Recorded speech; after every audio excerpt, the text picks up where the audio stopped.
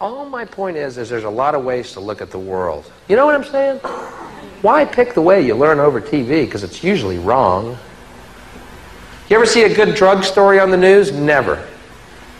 News is supposed to be objective, isn't it? It's supposed to be the news.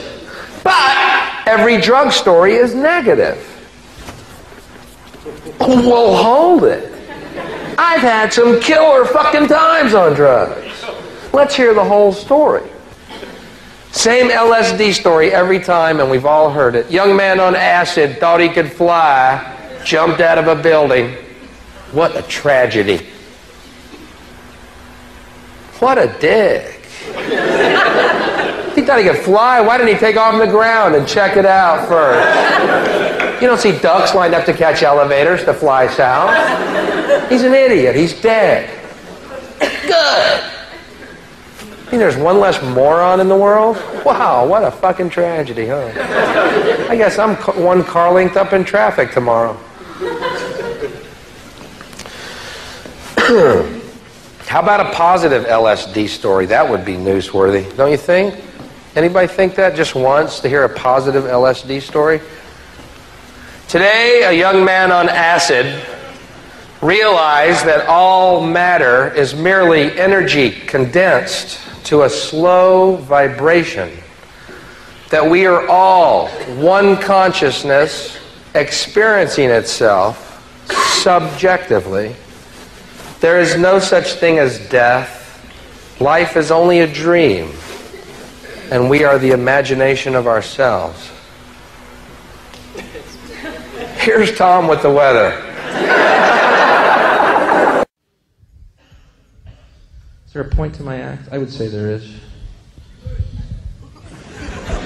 I have to.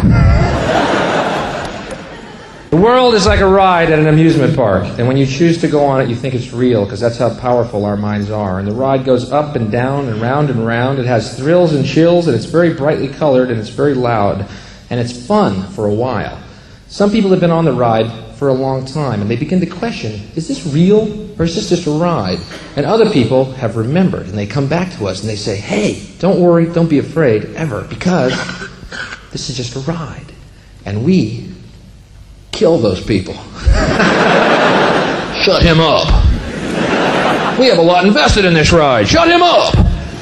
Look at my furrows of worry. Look at my big bank account and my family.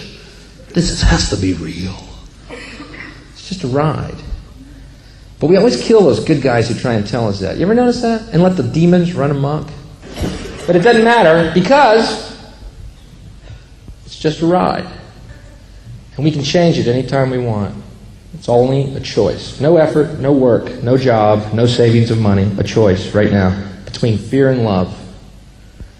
The eyes of fear want you to put bigger locks on your door, buy guns, close yourself off. The eyes of love instead see all of us as one. Here's what we can do to change the world right now to a better ride. Take all that money we spend on weapons and defense each year and instead spend it feeding, clothing, and educating the poor of the world, which it would many times over, not one human being excluded, and we can explore space together, both inner and outer, forever.